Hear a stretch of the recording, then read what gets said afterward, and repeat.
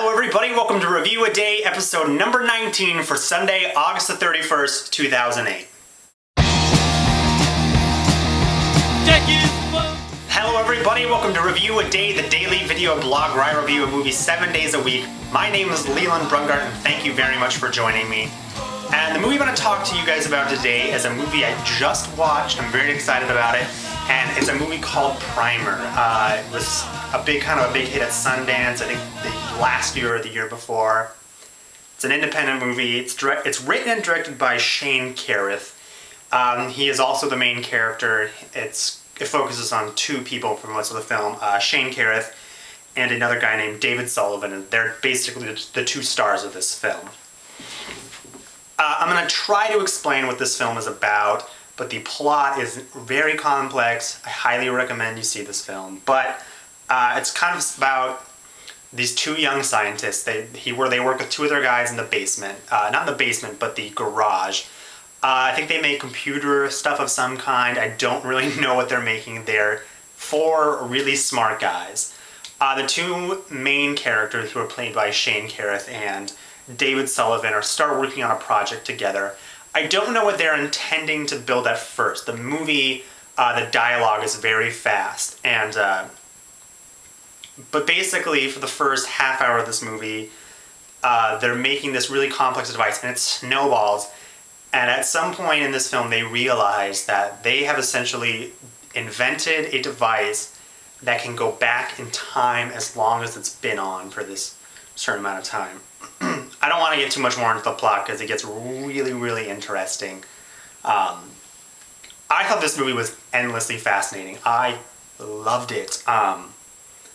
This is one of those movies where you really have to put the laptop away and focus on the movie. You need to hang on every word they're saying, because if you miss one scene, you can miss really important things. They don't spell it out for you that much. There's a lot of dialogue, and the dialogue is incredibly important. If you get a chance to see this movie, make sure you're paying attention. Make sure you know who all the characters are, what their names are, their relationships to each other. This movie is incredibly unique and original. I really haven't seen a movie like this in a long time where I got incredibly excited about it, and I can't say enough about it. The script for this film is really smart and really well crafted.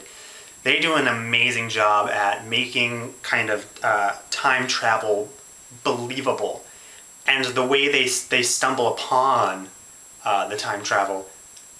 I'm not a scientist, but to me it made sense. It was, when I was going to school thinking about science, I always thought about space and time travel and really cool ideas like that, and then you take biology and it's boring. This was the kind of stuff that I always found so fascinating, the kind of idea about time travel. I'm a sucker for time travel. I love Doctor Who, but this is such a real version of that. It feels so real in this film, which I found very surprising considering it's about time travel. The time travel logic in this film holds up. It makes sense. At no point in the film does anyone start to evaporate or fade away, a la Back to the Future or anything like that. And like I said, this film feels very real. They make time travel... At the end of this movie, time travel seems very scary. And time travel is kind of a frightening subject when you really think about it, which this movie does. And I loved that about it. I was kind of scared as this movie was playing out. I was like, what's going to happen to these guys? And I had never thought about time travel like that. I had never really thought how scary it would be if you could really go back in time just to this morning. You know, if I could just go back in time to waking up today. That's a very scary idea, and I loved that about it.